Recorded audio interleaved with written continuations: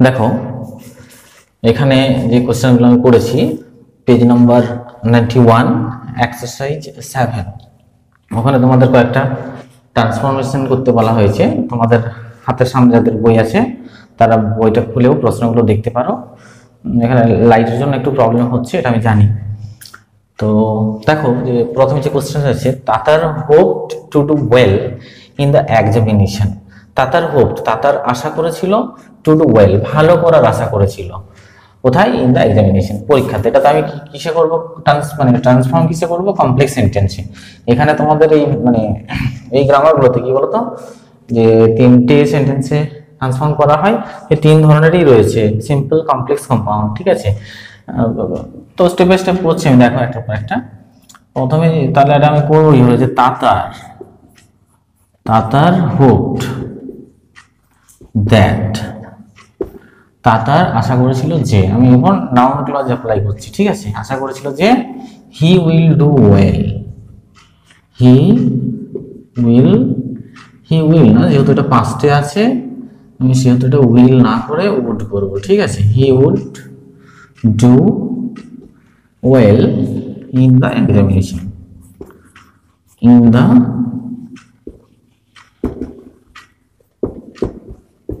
In the examination. Tatar hoped that he would do well in the examination. এই যে দেখো that থেকে যেটা আছে এটা আমি নাউন ক্লজে করেছি। ঠিক আছে, তারপরেটা দেখো, the headmaster arrived and the meeting began. শিক্ষক মহাশয় পৌঁছেছিলেন এবং মিটিংটা শুরু হয়েছিল। তো এটা আমি যদি অ্যাডভার্ব ক্লজ অ্যাপ্লাই করি তাহলেই কমপ্লেক্স হয়ে যাবে। মানে যখন হেডমাস্টার মশাই পৌঁছেছিলেন তখন মিটিংটা শুরু হয়েছিল। তাহলে দেখো এটা আমি যখন ইংরেজিতে করব, when the headmaster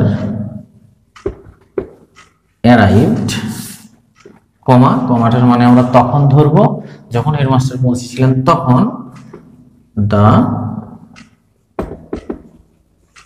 meeting begin, তখন মিটিংটা শুরু হয়েছিল। ঠিক আছে, এটা অ্যাডভার্ব ক্লজ, এই যে এটা অ্যাডভার্ব ক্লজ আর ওইটা প্রিন্সিপাল ক্লজ। তারপরে যেটা আছে সিম্পলে করতে হবে। Ayesha was surprised when she heard the news. Ayesha অবাক হয়ে গিয়েছিল যখন সে খবরটা শুনেছিল। মানে খবরটা শুনে আয়েশা অবাক হয়ে গিয়েছিল। তাহলে আমি করতে পারি হিয়ারিং দ্য নিউজ বা অন হিয়ারিং দ্য নিউজ, আমার দুটোই ঠিক। ঠিক আছে, শুধু বৈশিষ্ট্য কি, অন হিয়ারিং করলে ওটা হচ্ছে তোমার জিরান ব্যবহার করছি আমি, আর যদি হিয়ারিং দিয়ে করি আমি তাহলে সেটা পার্টিসিপল। তো আমি এটা সহজের জন্য আমি হিয়ারিং দিয়ে স্টার্ট করছি। Hearing the news, Ayesha was surprised. Ayesha was surprised, খবরটা শুনে আয়েশা অবাক হয়ে গিয়েছিল। দেখো সিম্পলে হয়ে গেছে। এখানে ভার্ব বলতে এটাই ফাইনাইট ভার্ব। ঠিক আছে, এই ওয়াজটা, আর এটা তো তোমার পার্টিসিপল। তারপরটা, you must work hard to be successful in life. কম্পাউন্ডে আমরা কমপ্লেক্সে ট্রান্সফর্ম করলাম, সিম্পলে করলাম, এবং লাস্ট যে কোশ্চেনটা এটা কম্পাউন্ডে করবো। কম্পাউন্ড মানেই যেন তোমাদের কম্পাউন্ড সেন্টেন্স মানে যেন তোমাদের সঙ্গে সঙ্গে মাথায় চলে আসে অ্যান্ড, বাট, সো। তো দেখা যাক এটা কিভাবে করা যায়। You must work hard and you will be successful, ব্যাস হয়ে গেল। You must work hard and you will be successful.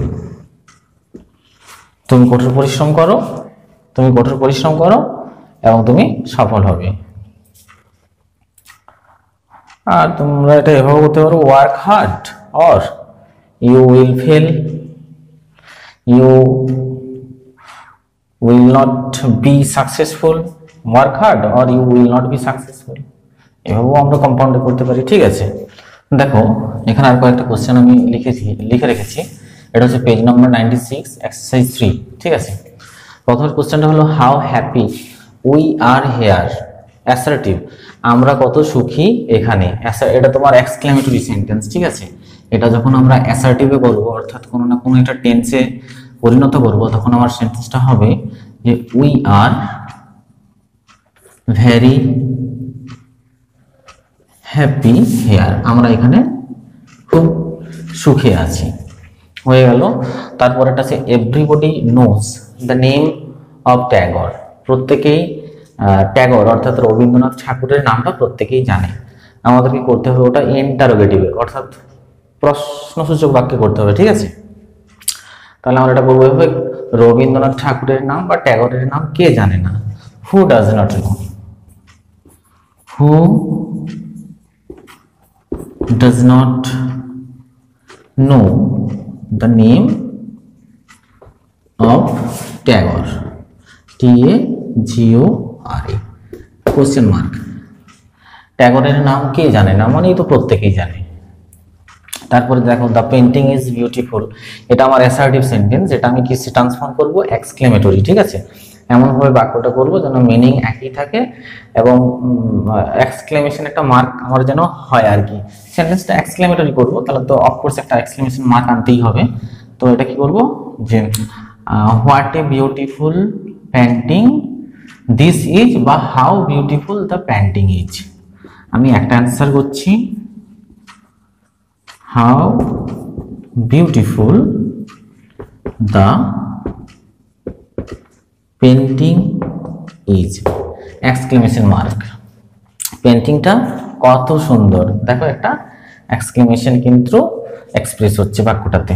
পরের প্রশ্ন D, can we ever forget our childhood days, question mark আছে। আমরা কি আমাদের ছোটবেলাকার কাল মানে শৈশব কালের দিনগুলো ভুলতে পারি? অ্যাসার্টিভ মানে হ্যাঁ বাচক, অর্থাৎ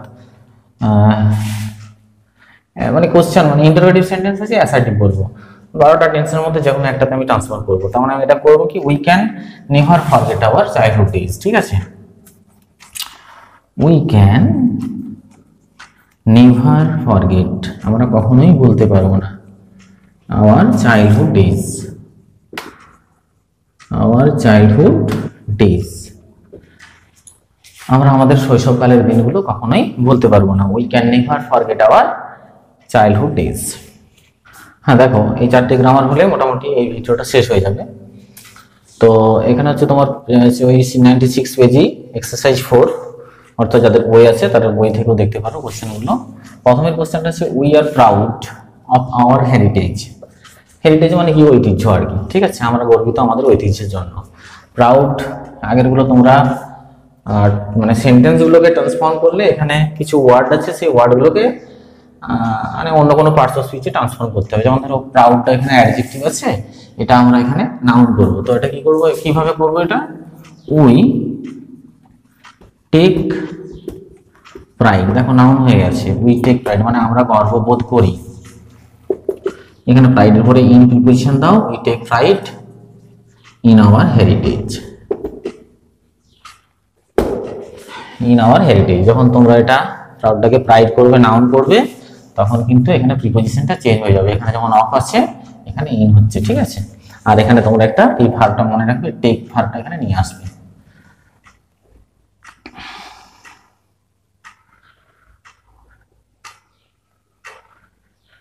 তারপর we should have sympathy for the poor, গরিবদের প্রতি আমাদের থাকা উচিত সহানুভূতি, মানে আমাদের সহানুভূতিশীল হওয়া উচিত। তাহলেই সিম্প্যাথি ওয়ার্ডটা কিন্তু অ্যাডজেক্টিভ হয়ে যাচ্ছে।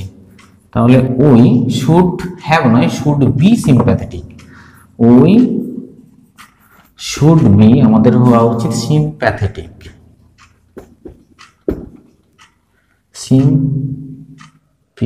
Sympathetic, P-A-T-H-E, sympathetic। তারপর প্রিপোজিশন চেঞ্জ হবে টু দ্য পুয়ার।